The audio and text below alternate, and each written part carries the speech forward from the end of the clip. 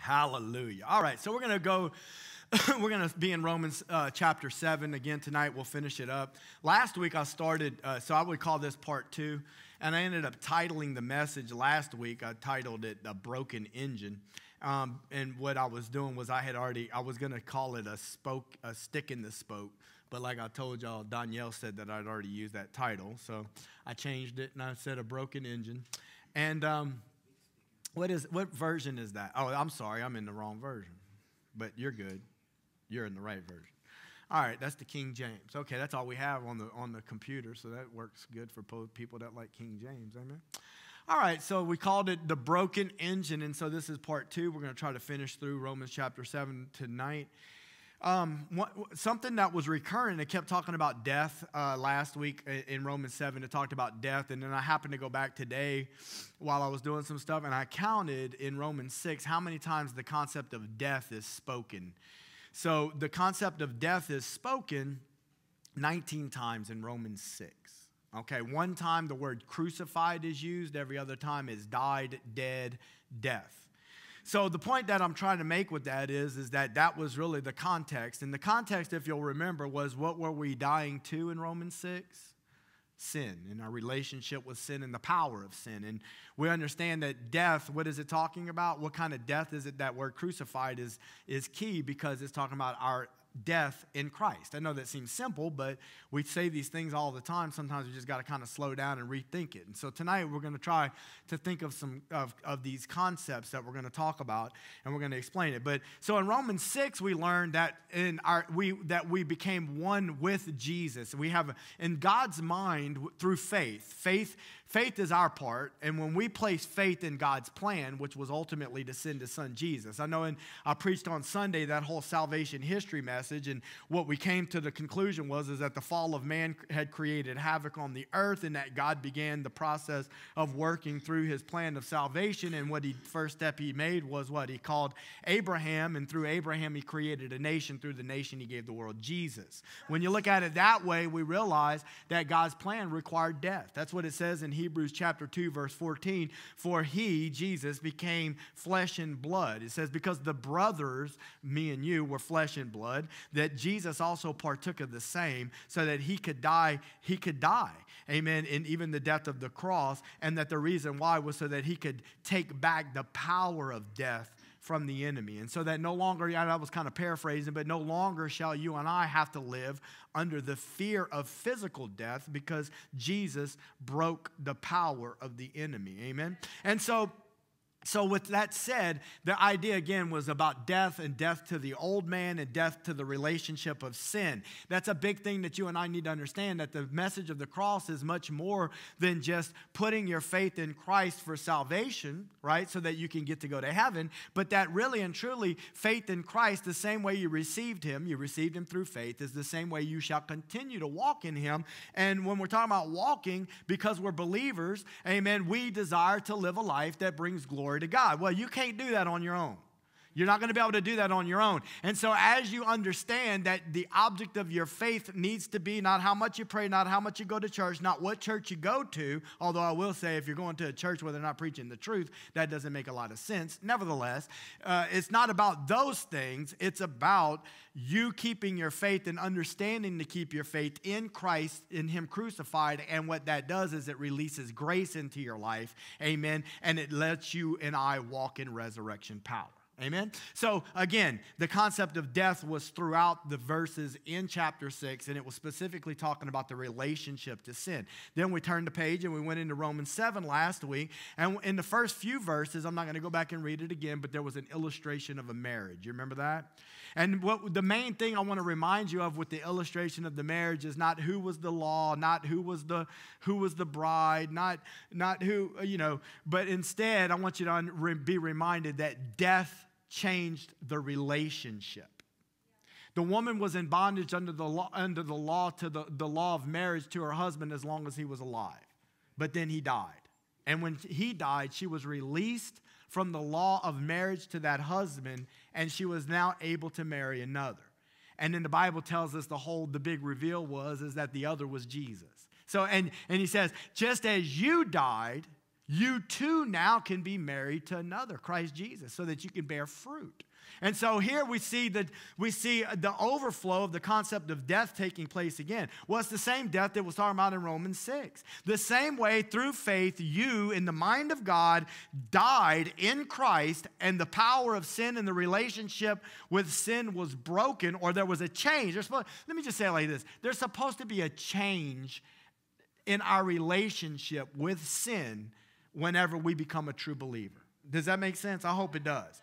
Okay, and so that's what happened in the mind of God. Now, this is a very spiritual, and it is. Like, I know I'm not trying to call nobody out, but I've heard this more than once, where people said, it just can't, I don't understand, how can it be that easy? And even Brother Chaggy said, when he was watching Brother Swaggart in California, he was like, it can't be that easy. Well, there's nothing easy about it, because most of the hard work is on the front end, through the pain, the turmoil, the circumstances, the frustrations, the aggravations, the attacks, the desire to go towards those things that are unholy, the attempts to live for God some other way other than the right way, right? And when all of these things begin to have their way in the heart and the life of the believer, then guess what? Now, that's a lot of pain. Ain't nothing easy about that.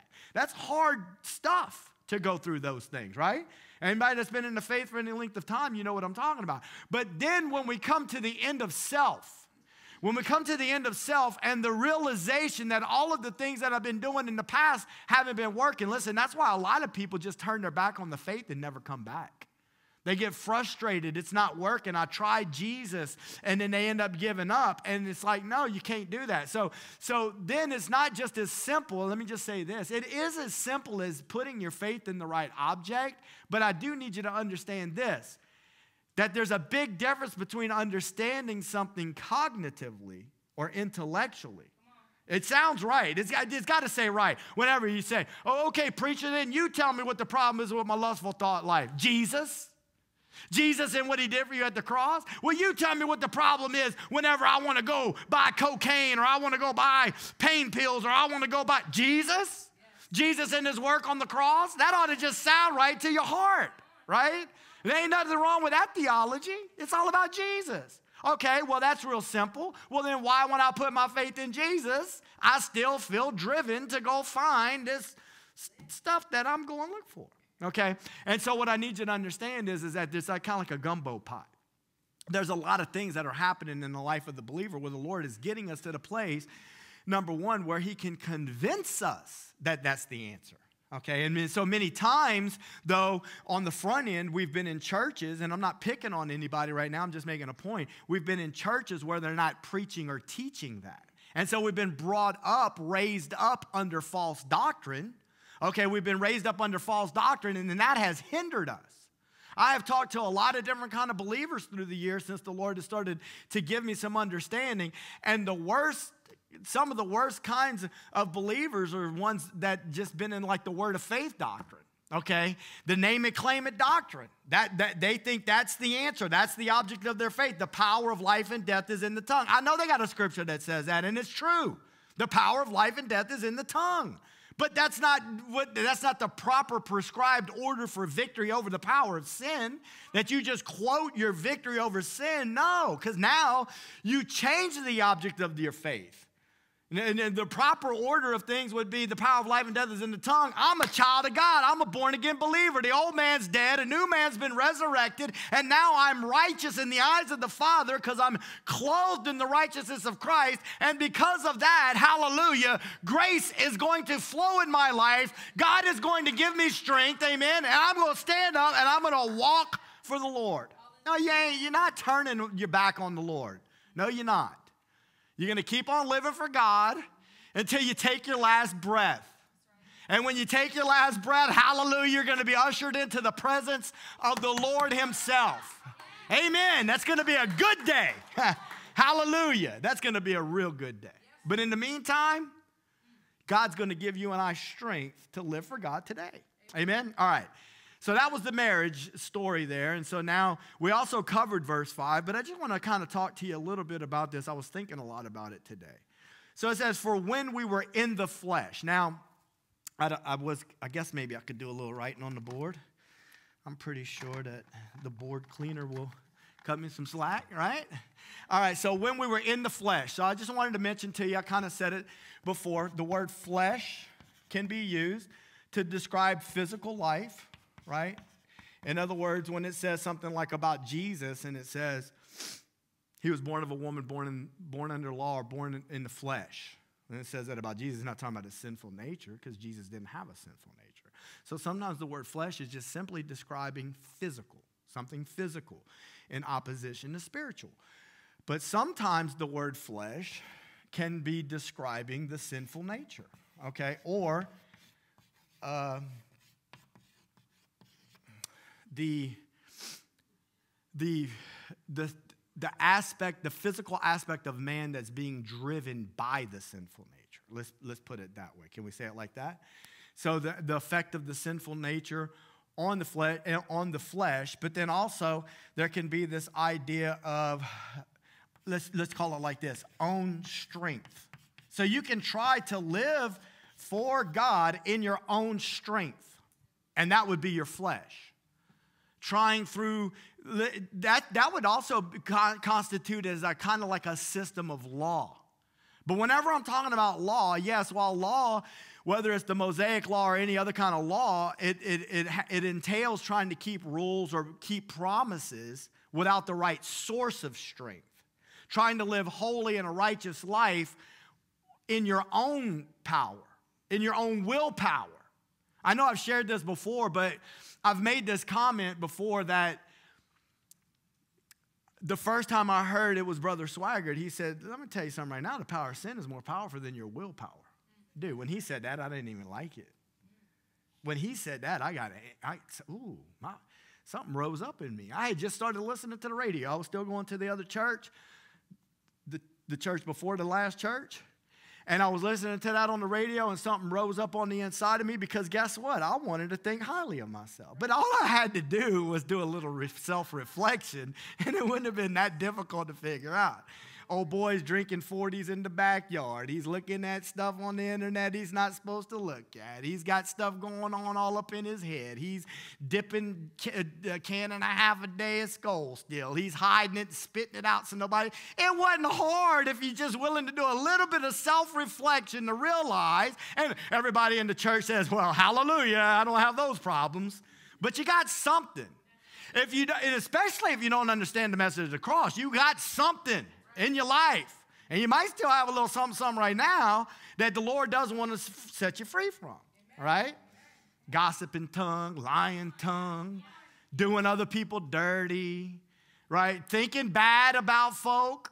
Oh, yeah, like looking down others with your spiritual superiority. Come on, somebody, help me out. We all got stuff. And some of it, yeah, but my stuff ain't as bad as yours was, preacher. Well, hallelujah.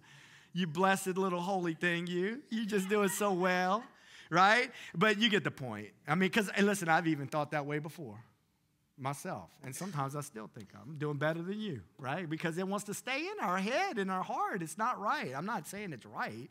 It's wrong. All right, but what I want you to understand, though, is that when it says, for when we were in the flesh, I want you to understand that, I was thinking about this today, how you describe this. I want to say that this flesh is kind of like a spiritual status. When you're in the flesh, the idea here is that the sinful nature is moving and operating. So let's look at it like a spiritual status. Like, where are you right now in your walk, brother or sister? I'm in the spirit.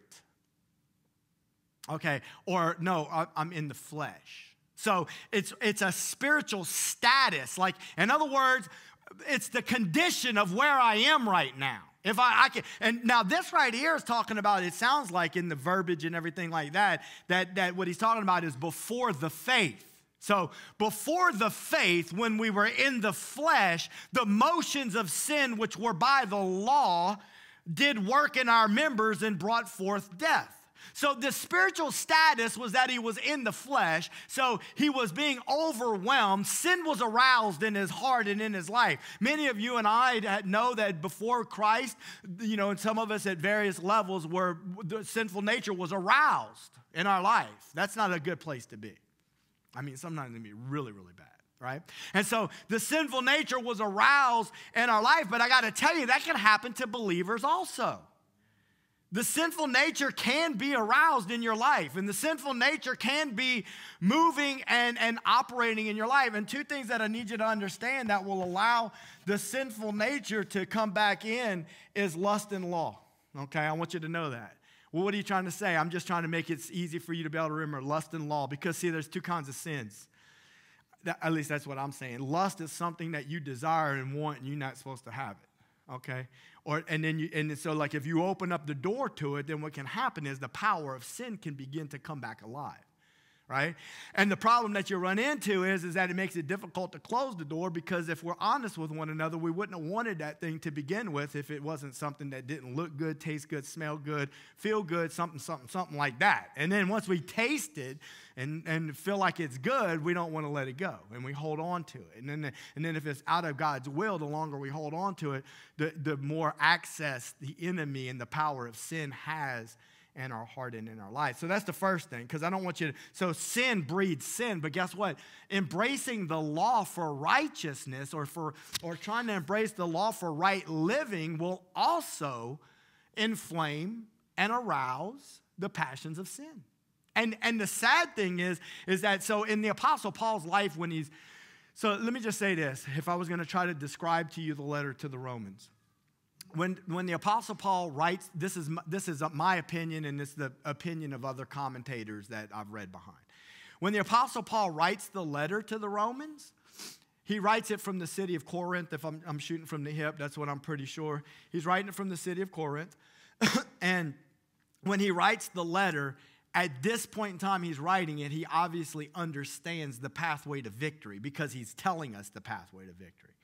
But in Romans 7, so in Romans 6, he explains how we died to sin. Then in Romans 7, he begins to describe the connection of the law to causing sin to be re-aroused in our life. But another thing about this particular situation in Romans 7 specifically, he begins to share with us instances from his own life after Christ, where he himself struggled with putting his faith in the wrong thing.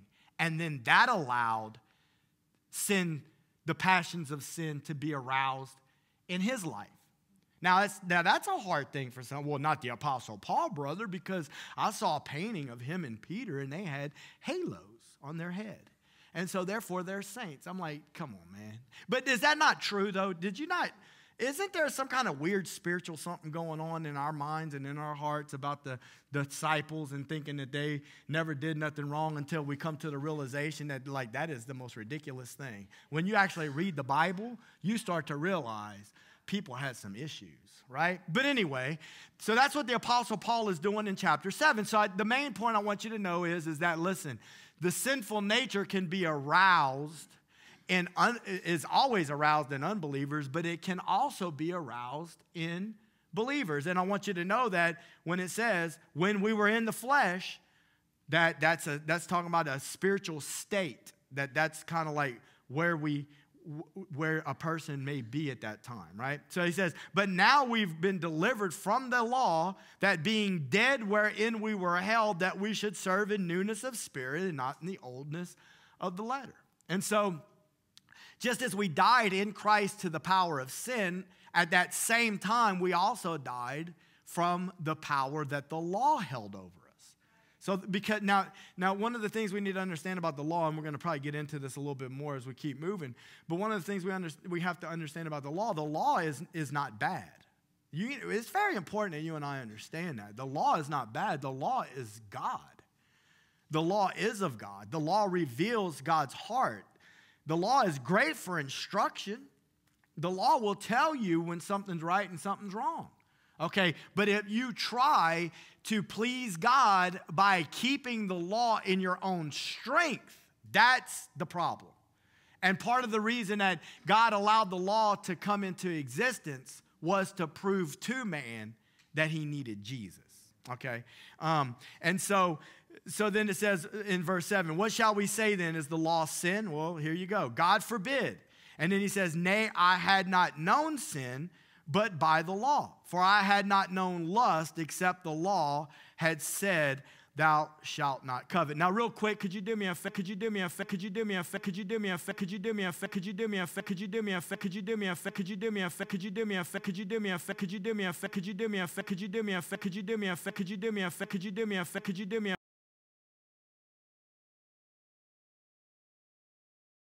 justified in his sight, for by the law is what?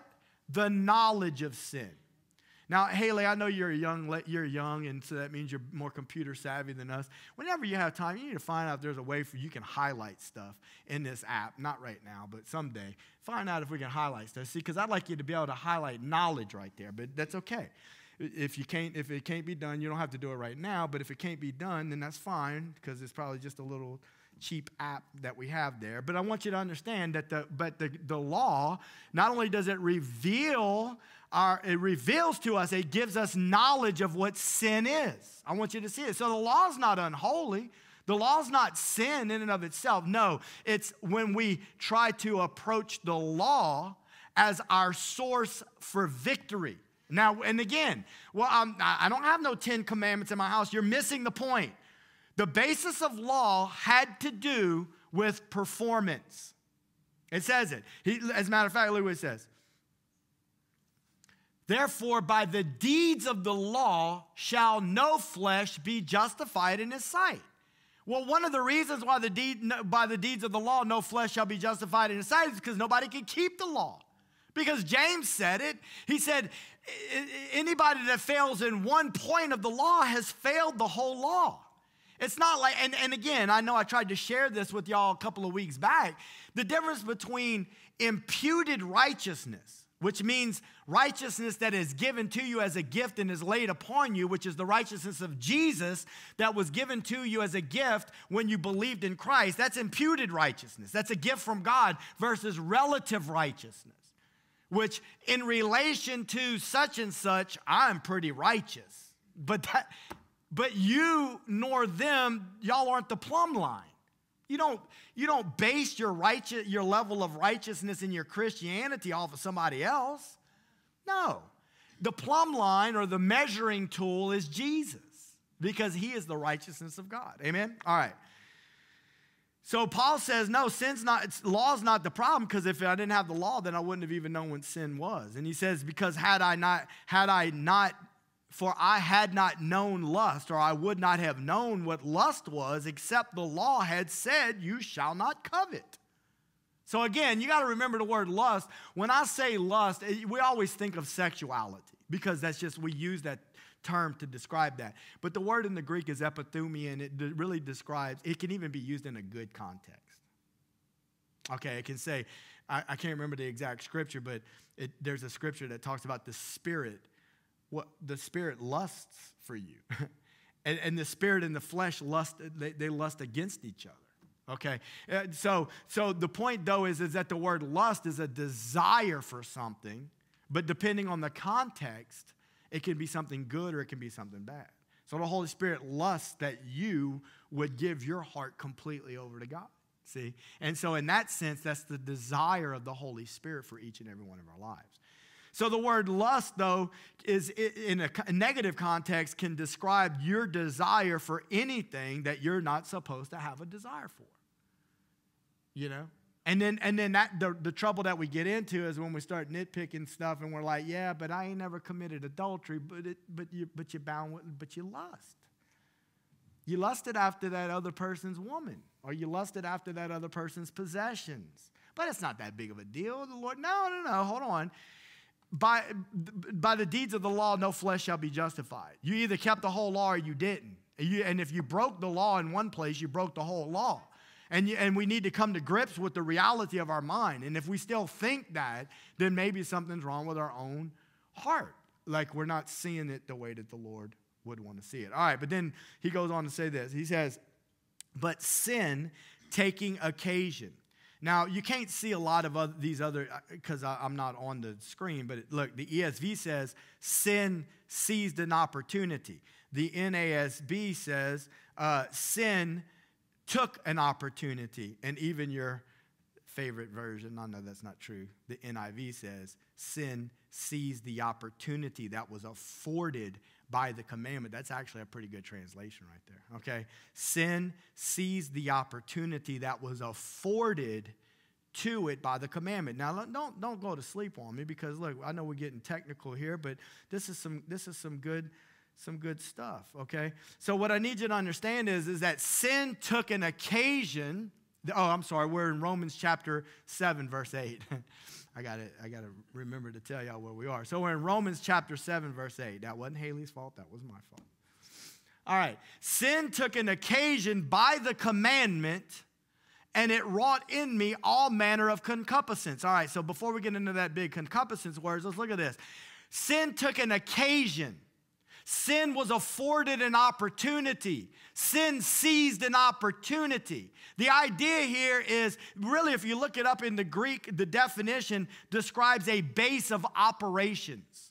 So whenever we went to go bomb,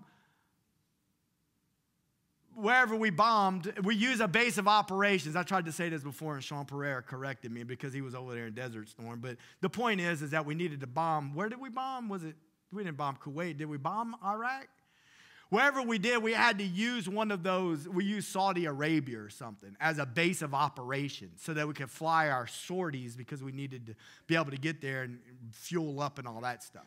So the point is that the law or the commandment is serving as a base of operations. Another way that you could maybe say it is that if you had your armor on, sometimes people might find that there's a chink in their armor. So the idea is that sin does not have power and control in our life as long as we are operating and moving in the right way that God has called us to move. But when we add commandments or law to our walk with God, then now sin uses that as a base of operations. It uses that as an opportunity to begin to come in and to begin to wreak havoc. So the problem that most Christians are living, usually, a lot more times than not, and why they can't get free, is because they don't even understand the proper object of faith, which is the simplicity of the gospel is that the preaching of the cross is foolishness to them who are perishing, but unto us who are being saved, it is the power of God. Now, when we say that the message of the cross is the power of God, what we're saying there is that when Jesus died on the cross, he did not have any sin, and that really and truly he was dying in our place, amen, because we were the ones that were guilty with sin. We were the ones that we had a debt that we couldn't pay, and he paid a debt that he didn't owe. And so Jesus dying on the cross, amen, allowed an exchange to take place. I know I say this a lot, but we were given Jesus' righteousness, and he took upon himself our sinfulness, and he's done it for the whole world. But third time, I'm not losing my mind. I don't want y'all to think I am. Third time, illustration, ATM. PIN number, Jesus Christ and him crucified. The account is full, my friend. It's waiting for you to go punch in the pin, faith in Christ, to receive your disbursement so that you can get your allotted inheritance, which is right now on earth, living and walking for God and receiving the grace that you need in order to do that. And I got good news for you, my friend. God wants you to do it. You know why he wants you to do it? Because he wants your life to give glory to him. Hallelujah. So he's in it with you. He wants to go before you. He wants to give you the victory. Amen? Amen. But when we operate according to law, and you go to churches and listen, God bless their heart, but not so much God bless their heart if somebody's gone before them and told them on multiple occasions that they're not telling it the right way, and that they're prideful in their heart, and the preacher don't want to submit, doesn't want to humble himself, not submit to the person that told them, not submit to another preacher, submit to the living God that sent his son to die and wrote it down on the papyrus for us to be able to read it, but they refuse because that's not what I learned from my traditions of my fathers. I can't break ranks with the rest of the folk. No, dude, you're living under a spirit of fear. You're living under a spirit of control, and you probably got a spirit of control over your people. And they're over there languishing and dying because they don't want to get up and walk out, okay, because control is gripping their hearts. Anyway, And they preach a works-based message. In order to be free, you got to do. And what ends up happening is that sin takes an occasion by the commandment. And so the way my old walk was, Lord, I need to be set free. Go up to the front for prayer. Everybody does all this. Lord, help us. And it's the same thing every time. You go up there, they lay hands on you, you fall down, you get up, you go home, you come back next week, you go up to the front, they lay hands on you, you fall down, you go home, and it's just repetitive behavior, and nobody's ever getting set free. Because they're putting their faith in the man of God laying their hands on him. They're putting their faith in rebuking the devil, putting their faith in how much Bible they read, putting their faith in how much they go to church, fasting, speaking in tongues, all that. And it's all good stuff. It's all good stuff, but that was the problem with the other side of the tree. The tree of the knowledge of good and evil. See, before they knew good and evil, they only knew God. That's what we got to get back to that place. Where we put our hope and trust in God and not the good nor the evil. Amen? All right. So he says, for without the law, sin was dead. And then this is really where we stopped the last time, verse 9.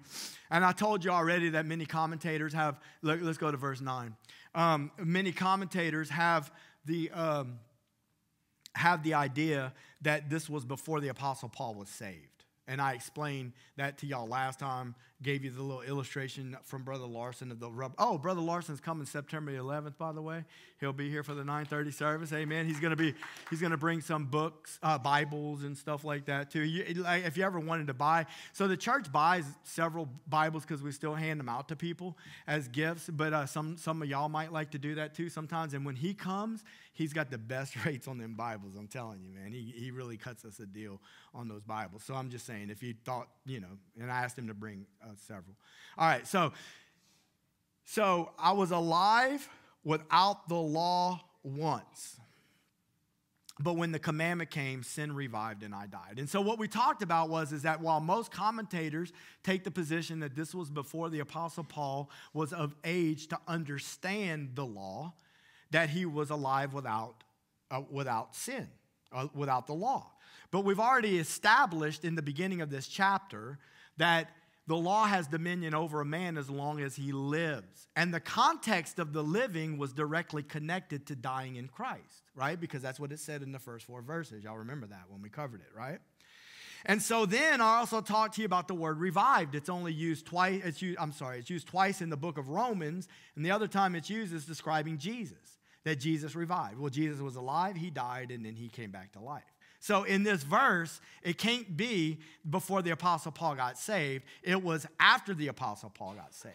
So I was alive once without the law, and then the commandment came. Sin was dead, but it revived, and then he began to die spiritually. So what did he do? What kind of commandment did he add? I don't know. I always thought it was funny when Brother Larson would say that. He would say, I don't know what it was he did. Did he add I will not eat a pork chop sandwich to make himself more holy? Now, he just used that as an example. I know it sounds ridiculous, but